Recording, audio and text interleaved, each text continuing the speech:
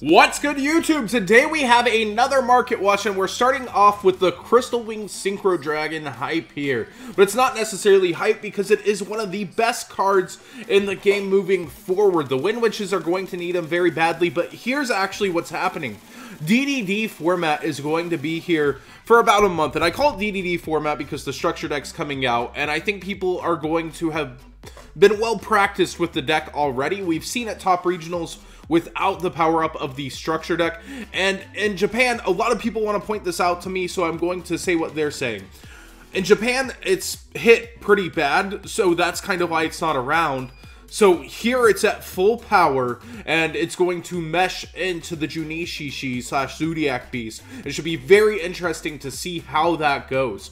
But the Wind Witches need this card, and the DDDs need this card, and the lowest mint is actually $50 over here on TCG, and there's very, very few, only 3. And over here on eBay, the lowest seems to be about 48.5-ish. And it quickly rises to 50 as well, and quite a few more. We see a lot of Korean ones. If you're looking for it, you're gonna have to scroll through a lot of Korean ones. But overall, I think this price, I should have told people to get them now when it was 40 if I was thinking about the DDD deck, but I was not. So thinking further on the DDD deck and things people might not have thought so much about, Formula Synchron. The secret has been around this price for a very long time, and I would think maybe it's something good to get. Overall, Formula Synchron, if you recall, is from STBL on its original, one of the hardest sets to get cards from. As you see, the lowest mint over here is $5 for the rare. The cheapest is actually the original gold rare, I believe. Nope, it's about $5 as well, so the P Gold is the cheapest. But yeah, the only printings of this are a Legendary Collection, 2 Gold Rares, and STBL. So, the Secret Rare kind of the highest rarity, but again, a very hard rare to get. And we go over here, as you see, 750 lowest. You can save about 50 cents on a Secret with the wrong picture, so that's always scary. And then 850. But I do think this card has always been pricey because it's used in those fun Quasar decks. A lot of the fans like to get it. Has that nice collectability mesh with the mesh of being very, very playable as one of the best cards. Very memorable from plant format, so people that are making plant format decks want this card. Just a very good card in general that lets you synchro during your opponent's turn as well. I think I just saw Kamina Cat's new 101 for the DDDs. Go check that out if you haven't. Really amazing stuff. But I liked how he actually trished in DDDs on his opponent's turn. Not that I would be suggesting to do that. Another investment card, potentially. Ghost Reaper and Winter Cherries is about back to its all-time low. If you remember during that season, it fell to 18 and it never really fell below that. 20 bucks is pretty darn cheap for this card, and I would highly suggest that if you're wanting to play this card to get it now, it will not fall any lower than this, in my opinion, and I think we'll be seeing a spike before a reprint ever, if it even gets reprinted in the Megatons. But I'm betting she'll be in the Megatons, as Ghost Ogre was one of the promos for the last one. I would imagine she'll end up being a promo, but for the next half a year, I do not think we will see her reprinted before that. And I think it would be very wise to have yours now. And it's actually more expensive already on eBay. That nice fight back and forth of why you should be checking both of these.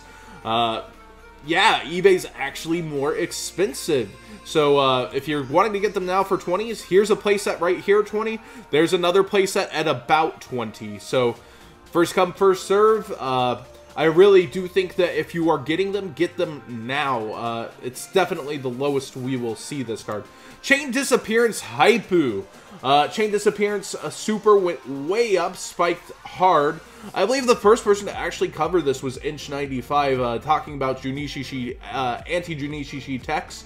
And after that, it did seem to spike fairly hard. This person has 26 of them and wants 30 apiece. But we come over to eBay and we see under half that price. $14, $15, $15. This card has come back and forth in and out of relevancy before. I don't know how good of the option it really is against the Zodiac Beast / Junishishi. It is a decent option, but I don't know. It's rough because we now have a card called Pot of Equivocativeness that can come in if this becomes the true problem. So I don't know how long this is going to stay the problem if that cycles back in. Utopia the Lightning hype. Again, people always love to comment on this. You can get it in the magazine, John. Well, if you can get it, go get it, because most of the magazines are sold out. And a lot of the magazines that are left in these stores, unfortunately, people just took these out of it without buying the magazine. But as you see, 27 and 30 for the Ultra, and the Super has that hype. And this Super is English, so it is harder to get. But again, I want to stress to my viewers, just go and get yourself a German one off of eBay and write down a translation. I know people like to have their English cards, but having a translation is not that hard of a thing to do. Save yourself, what is that, about a third of the price, and just have yourself a German. I like Germans. It says Blitz, and that's one of the cool German words in my book, but yeah, definitely just save yourself the money. Don't bother buying in English. If you need this card still, get yourself a German. One big investment card that I've been thinking about is Book of Moon. Book of Moon has a lot of holo versions. The CP has always been worth a lot of money, but we're finally about to see it start being teched in during Junishishi format, probably. And there are some very cheap versions of the hollowed out versions. As we see here, $1 is the lowest near mint, it looks like, for the secret rare Apex cards. Shoutouts to Matt Gucci and Epic Cards and Games. I believe that has their fingerprints on that. But Legendary Collection 3 Yugi's World. The Yugi's World always worth more than the Joey's World. But actually, the Joey's World, we see the cheapest is $1.37. I'm not pulling up eBay on these, mainly because it's so cheap. We're talking about dollar investments here. If there was a need to go look on eBay and you want to go check it out, check it out. It's just a bit of extra work. But yeah, we're talking about dollar secret rares. They look very nice. But the real kind of investments, the P-Gold 2, as we saw, actually trending downwards. You can snap up a lot of these quick. Look at this, 45 cents from Pro Play Games. You can snap up that many. 36 cents, No Limit Gaming, 18 of them. Like, this would not be a terrible investment. At worst, you have a bunch of GOAT format hollowed out stuff that doesn't look that good with the P-Gold compared to these secret rares. But I would think all these have the potential to spike, especially the dual terminal version. But we go a ways before seeing a near mint at $3, but still $3 for DT Book of Moon rares. DT3 at that, a set that didn't really get rebought out like the Trishula set.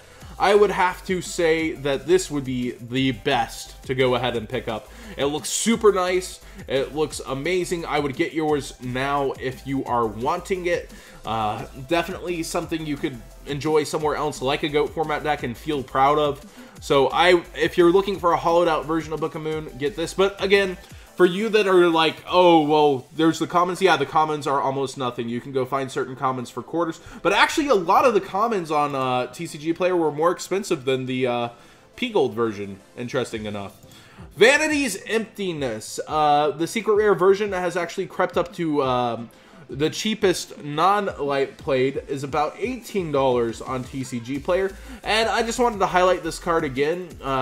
People are speculating, will it get banned, will it not get banned? But the low secret, again with the wrong picture, so always scary because of the secret forces. But it says the 5Ds World newly listed $14 before $15. So again, save yourself some money coming on over to eBay if you're wanting a hollowed variant of a staple. You definitely want to. Now, this is something that people somehow accused me of. Hey, John, I know you invested in Rarefrished and hyped it a lot, but, you know, you should show off its own. I did not invest in this card. I tried to buy 3 Germans, which is what's happening to our market.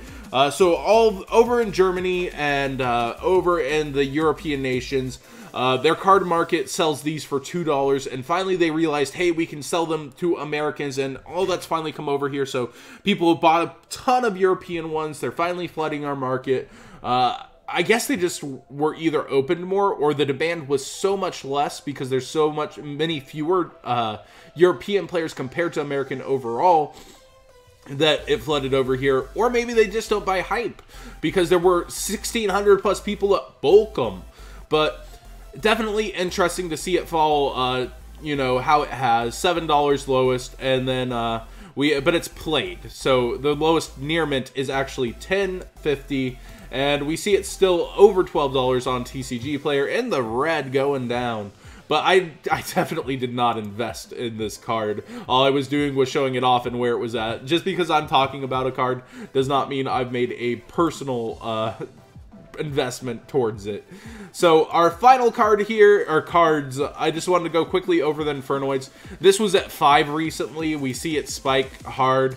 I'm going to do all the Infernoids here at once. So yeah, we see normal market price 430, it fallen back down to 5. We see that bump down. Well, we're back.